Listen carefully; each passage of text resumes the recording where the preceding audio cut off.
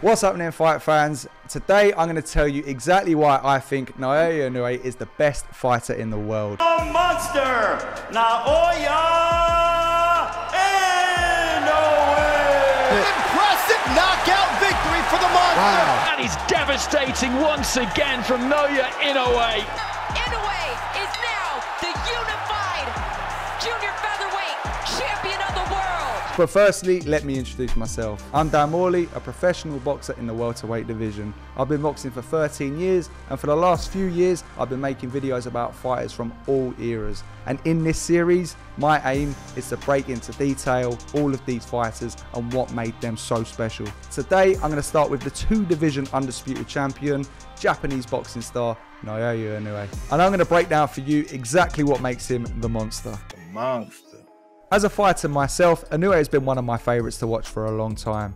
Not just because his fights are exciting and his knockouts are brutal, but he's so technically sound and a complete package. So what makes Naoya Inoue, the Japanese monster, so good? Firstly, there's the obvious. He's blessed with devastating punching power, which is very rare to see in the smaller weight divisions. But it's all well and good having that kind of power, but you need to be able to land it.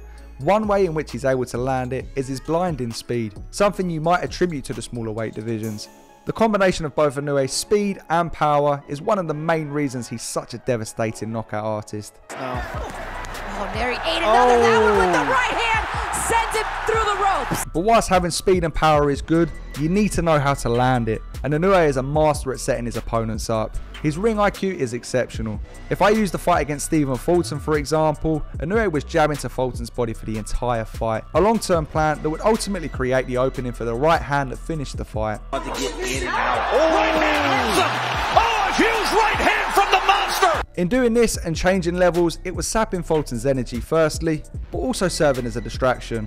The long-winded nature of this plan subconsciously tricks Fulton into thinking that just the jabs come into the body, dropping his left hand, creating the opening for the right hand. Because he's not expecting that right hand to come, being programmed to just expect that jab to the body, he doesn't see the shot, and it doubles the effect. And like most fighters, he very rarely throws a knockout shot on his own, usually opting to throw set-up shots in order to divert his opponent's attention and create the openings. Similarly to the Fulton one, because the opponents don't see this coming, the effects are doubled. A good example is his body shots. Inoue has such a good range of punches that he sets up so well.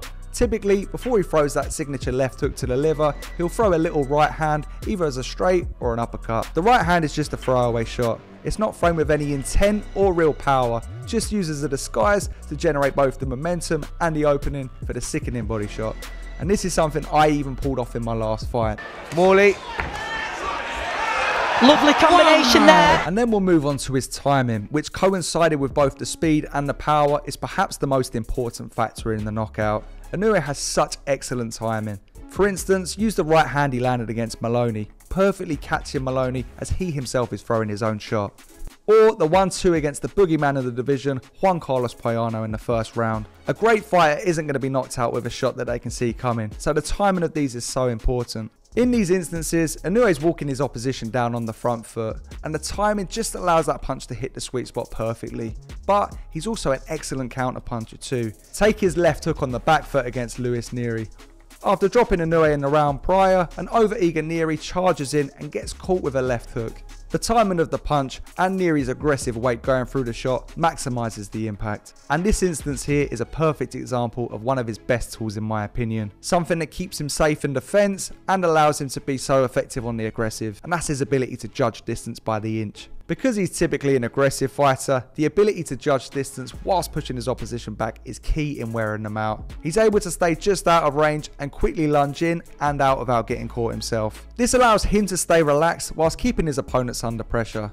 If he is judging his distance to a T, he also has good defensive head movements in which he can just ride shots off. And once he does close that distance and get into range, he has one of the best range of punches I've ever seen too. Almost every punch in his arsenal has knockout capability. Use the left hook that blasted away Nonito Donaire for an example, or the right hand that demolished Maloney. You have the right uppercut that done the damage against Nery, or all of his brutal body shot knockouts. Three-punch combination, goes back to it again! Oh! Big-time shot to the body by Inoue! And for his opponents, trying to box someone like Inoue, who has both that speed, power and timing, the ability to just make you miss and walk you down at the same time, and that huge variety of punches is an absolute nightmare because you're constantly under pressure, you know each punch has knockout intent, and you don't know how you're going to get set up by it. Being technically sound and physically gifted will only get you so far. You have to have courage and you have to have the heart of a champion, which again, Inoue has proven. In his brutal fight of the year winner against Nonito Donaire, Inoue actually broke his orbital bone. Whilst dealing with the pain of a broken orbital bone and having trouble with his vision, Inoue used his elite level ring IQ and actually did something that he'd seen Donaire do in previous fights. He moved his guard from here over to here, covering the eye up so he could use his good eye to see Donaire.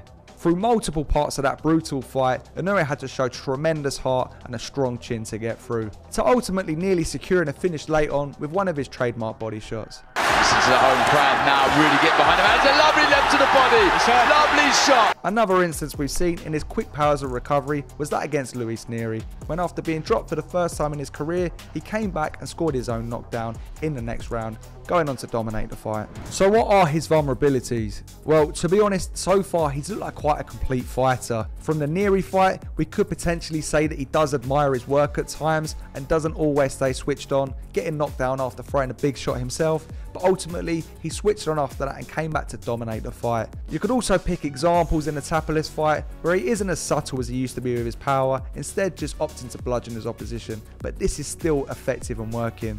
Ultimately, at his weight division, I think he's as close to unbeatable as you can get. But what if he continues to move up weight divisions? Well, every fighter has their ceiling when it comes to weight divisions. Inoue started at 108 pounds and he's already dominated 4 weight divisions with ease over a 5 weight class span. Moving up to 126 pounds may be too much for him. Can he continue to move up to 126 pounds and beyond and continue to dominate? The punch power and punch resistance may not be as overwhelming as opponents get a lot bigger. So far, however, Inoue has dominated with such ease that there's no signs to suggest this. And it might even work out that the biggest fights available move up to him in Japanese star Junto Nakatani and Bam Rodriguez, 2 top 10 pound for pound stars that would ultimately make mouth-watering affairs. But that's all for the monster Naoya Inoue. Comment below and let me know who you want to see a breakdown on next.